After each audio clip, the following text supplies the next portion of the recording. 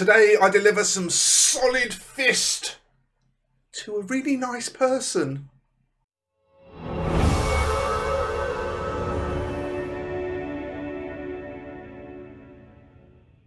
That's right, folks, we are back with more Indomitus painting. It's been a week since we touched anything from the box, and that's frankly too long. These are exciting miniatures and I'm itching to get my hands on them. Today we're going to be working on a Bladeguard Captain for the wonderful BlackWolf83 over on Twitter. It's painted as Imperial Fists. I know that yellow armor is something that a lot of people have a bit of a worry about. I've got a pretty good method for it. It's a little bit long-winded, I'm not going to lie, but I think it's worth it for the results. So stay tuned and you'll find out about that. Just before we get into the meat of the video, I've just got to say a huge thank you to the BlackWolf83. He gifted me the entire Indomitus box set. He is going to be responsible for most of the Indomitus content I'm able to make, as well as bolstering my own very own Blood Angel successor army with lots of lovely Indomitus miniatures. I cannot thank you enough for that, BlackWolf83. I did say to him, when he said that he wanted to give me the whole box, I said, I can't take the whole thing, that wouldn't be fair. Let me do a commission for you to repay you for it. So this piece is the commission that I am doing for him to repay him for it. You're going to get to enjoy that with me, and hopefully you'll be able to pick up a few tips on how I approach Imperial Fists, and that'll be handy for you. Let's get into it, let's stop chatting. I'll see you in the down cam, everyone. Okie dokie, let's waste no time getting into this then. Here are my sub-assemblies, the shield, the tilting plate, and everything else assembled on the miniature. And we're going to just give it a quick spray of black. My airbrush was being very naughty today, so luckily I only needed to spray black, and then I went and give it a thorough clean before getting into this Averland Sunset now. And we're just going to spray over that black with the Averland Sunset. I personally really like Averland over black. I like to build the brightness in myself, and I like to have that sort of desaturation that it gives in the shadows. So this is a preference thing. You could obviously go over white or grey if that's your preference. We'll grab our Art Black Scale 75 Artist paint now. Any black will do though. And we'll start to just re-black the areas that need to be black. So basically anything that's going to be metallic, anything that's going to be black, anything that's going to be dark brown, those are all areas that we're going to hit with this black to bring them back to a good base to do those things on. And that's how we're going to look after that's been done.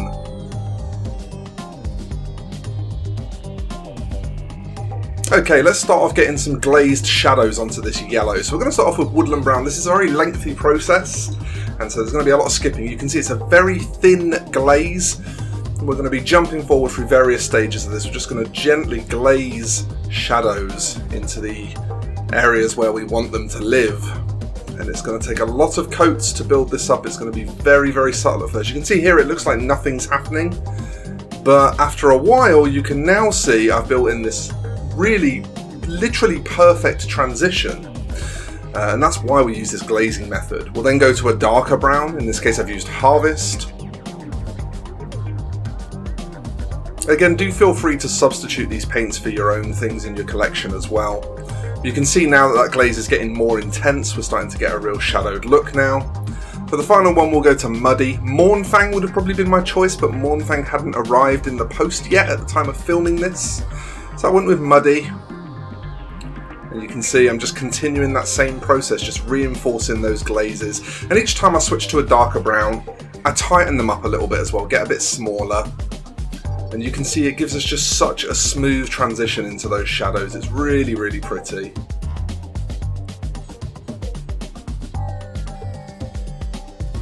From there now we'll go back to Averland and just throw in a few edge highlights.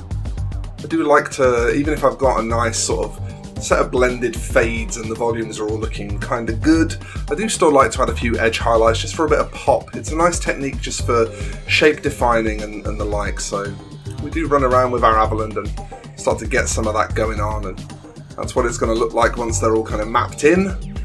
And then using that map, we're going to start with a pale yellow. In this case I'm using NMM Gold highlight from Reaper. Again, pick one, pick a pale yellow that you like. And we'll just start to follow the edge highlights that we already placed in, and just begin to add in some tighter, smaller, more shrunken, more precise edge highlights, following in those same areas. Every now and again we might decide we want to get a bit textural, but at the end of it all, that's what it will look like.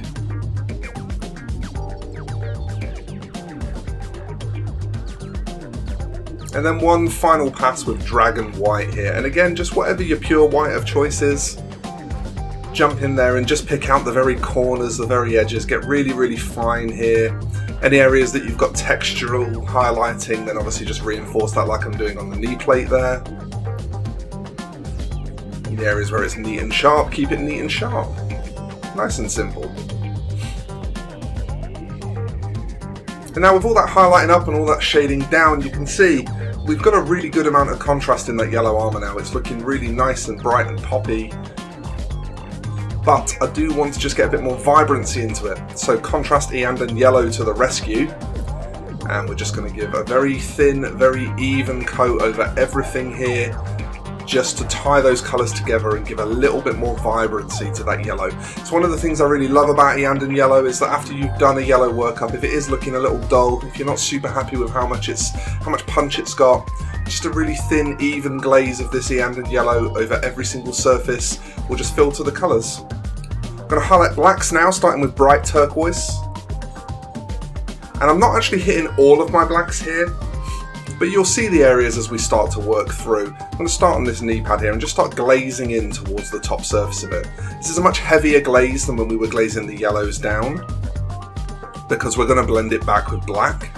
So we can afford to be a bit rougher with this. We're going to start just going around these black areas, bringing this glaze in, and now starting to add some white to it and continuing the same process. You get a good idea now of the areas that I've decided to pick for this. It's basically the soft armour and the gun handle that I highlight differently. The rest of it I've highlighted with this turquoise. There you go, that's after 2 stages of highlight. I want to go a bit further though. So let's get a bit more white into our turquoise now. Really start to get bright, really start to get punchy. Also let my paint just thicken up a little here. See, we're going thinner and thinner and more careful as we add these highlights in. Starting to look good. I still think we can get away with one more at least though. One more pass. Here we go. Let's get real bright now. Just really picking out those pinpoint areas. Remember, this is a size 3 brush as well, and for processes like this where you're highlighting with very thin paint, a good big brush like that with a really fine point on it is ideal because it's going to hold lots of paint. It's going to allow you to not have to constantly be re-dipping and losing your concentration. There we go. So we're starting to get really, really bright now. This is starting to look very, very nice. I want to just pick out a couple of tiny dots with some pure white. So this is just that dragon white again that I was using previously. Just pick out a few tiny little spots here and there, much like we did with the yellow armour, just finding those really little, just peak areas to just bring them up a bit more than everything else. And then with a nice black glaze, this is quite a heavy black glaze, we can just fix some of the transitions. So we just look for the bottom of the highlights where the highlights go into the black itself. We just start to blend them downwards, just to make some of those transitions a little bit cleaner, a little bit nicer.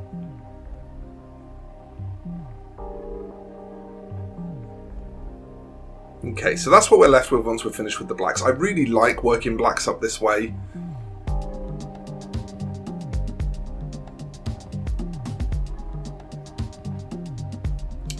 And then we're just going to grab some greys, and again we'll go progressively lighter for a couple of stages here, just to hit those soft armor panels and the gun handle. And I'm really just going to blitz through this part. It's the same sort of process, just with some greys. And then at the end of that, painting was interrupted as mail arrived. Lovely new mail, some new miniatures that I'd commissioned, and some paints, including that Morfang Brown that I needed. Okay, Zandri Dust is our next colour for this, and we're going to start hitting all of our bone and parchment areas with this, so we'll just do a quick tour round. Anything that's bone or parchment is going to get a good even coat of thinned down Zandri Dust.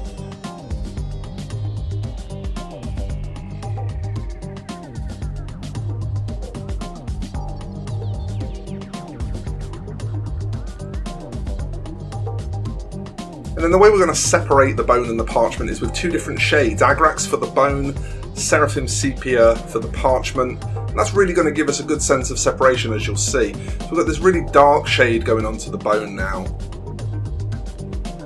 And that's going to give us a lot of pop to that. It's going to really give us a lot of contrast there. But then, as you can see on the parchment here, we're going with the sepia, which is more of a nice all-over tone that just sort of yellows that parchment off a little bit. And then using combinations of Zandri Dust and Ionrach Skin, we're going to highlight all of those areas back up. And again, not a great deal of difference in how we highlight them, but we will take the bone probably slightly lighter than we take the parchment. So the bone ends up being this sort of really high contrast, very dark brown to very light, almost white, and the parchment ends up just having a bit more of an even colour spread across it with a little bit of a lower overall contrast, which of course is what we want there because we're going to put a load of black scribble over it at the end. So you'll just see a few sped up snaps of footage here of me highlighting both of those areas in various different ways. Just trying to keep that separation there, trying to keep them looking like different areas despite being made from the same colours.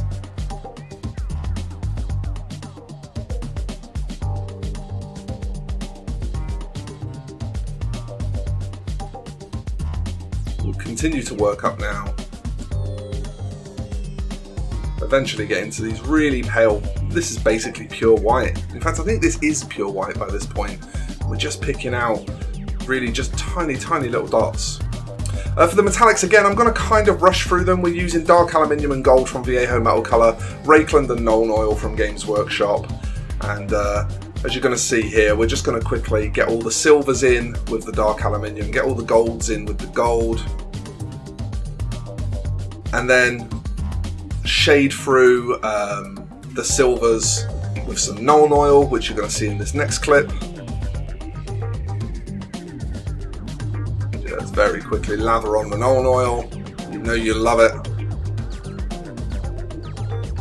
And then just, yeah, tidy up some of those metallics with the base colour again, just anywhere where they've got a bit too dark or a bit grimy. And we'll do exactly the same thing with the golds, but obviously using the Reikland, and this is what you're going to be left with. Like I say, I'm glossing over that just because you've seen it a million times. It's a very familiar metal workup. We're going to deal with some brown leathers next, using my newly arrived Mournfang Brown and some Rhinox Hide. Starting off over that black with just some nice thin Rhinox Hide to start to build in the sense of brown. I like starting from black and still leaving the deepest shadows in black and just really hitting most of the surfaces with the Rhinox Hide. I find that that looks a lot better to my eye. So just, you know, pouches, gun holster, belt, that kind of stuff. And then slowly working in more and more Mournfang Brown to that mix as we do that sort of what I call Morse code highlighting, just sort of adding texture using dots and dashes. More and more and more Mournfang Brown. Just getting brighter and brighter and nearer to the edges, but always using these rough dots. And then eventually this has got a touch of Ionrach Skin in it now, just to give a final little bright edge to the leather, which looks super good, I think. Finally, we're going to go into some Khorne Red. This is sort of the last of just mopping up little details now. We're going to get the purity seals dealt with, so just quickly dot those in Khorne Red. I also quickly grabbed the sword handle while I was there. Just did exactly the same workup on the sword handle as on the purity seals. So we'll get all those just knobbed in quickly with some Khorne Red. And then into some Nuln Oil gloss. Quick splash over with that. Unceremoniously. And then a couple of pinks just made from the Khorne Red with a bit of Ionrach Skin added to it. Just to add some little highlights. I sort of keep the highlights fairly directional, kind of keep them on one side of the parchment, of the purity seal wax. Grab some thin down black now, start doing all the scribble on the parchment and this little halving on the tilting plate. Again, glossing over these bits just because they're all things that you see me do quite frequently. We paint a fair number of Space Marines on the channel, so you've seen me fill in the parchment before. But I did want to show this bit because it's got a nice little bit of wear and tear effect on it. You can see here we fill it in black and then just come back in with Averland Sunset and use a similar sort of dotting and dashing technique to how we highlight the leather. But this time it produces scratches in that black as if to imply the black is on top of the yellow. A quick bit of Cadian and Reikland for the face, and again this is going to be another part that we just do quite quickly here. There's so little face showing on this miniature, it really is just a tiny slither. The whole of the face that's showing is about the same amount of space that the eye lenses of a normal marine take up. So again, there wasn't much point in showing a lot on it. We'll go back to that bright turquoise from very early on, just to glaze a bit of sort of energy around the power emitter of the power weapon. Highlight that with some turquoise and white.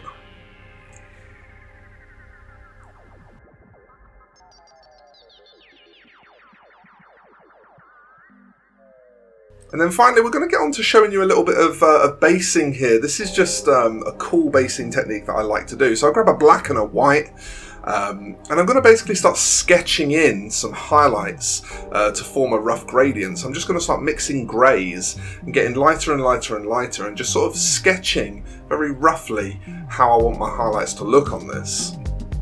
What that's going to do is provide me a nice kind of underpainted background surface upon which I can then build some more effects to get some nice texture and some nice brightness. So you can see here we're just getting brighter and brighter, being a little bit more careful as we get into these highlights just to stick to sort of edges. And then we're going to wash over the whole thing with some really, really thinned down Rhinoxide. And that's going to sort of pull that gradient back, blend it together, give a brown hue to the shades, and then an overbrush, which you can see here I'm actually showing you how the paint goes on. It's not a dry brush, but it's obviously not wet either. Just an overbrush on top of that with a really pale grey, and you'll see now you get these sort of gradients across the flats, you get these nice bright highlights on the edges, you get the brown in the recesses, and at the end of it all you get a lovely Space Marine.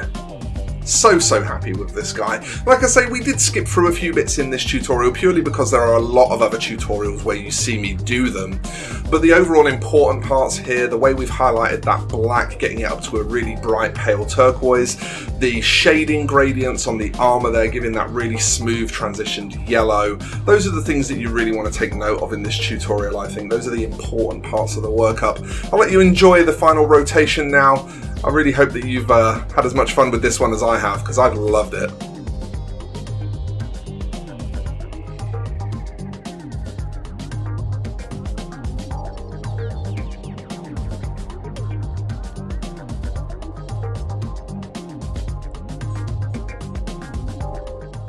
There it is, my in-depth approach to painting the Imperial Fists. I've done a few bits of work on them over the years. They were a chapter that I was going to collect myself at one point. I bought Tor Garadon, all super enthusiastic to paint them, and then I couldn't find a way to do this workup in a really sort of battle-damaged way, because that's kind of how I like my Imperial Fists.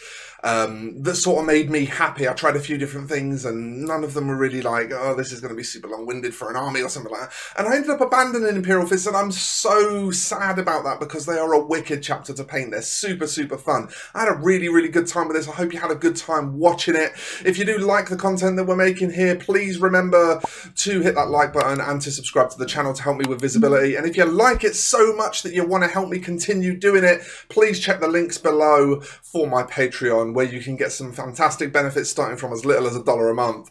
Thank you everyone, and I'll see you in the next one.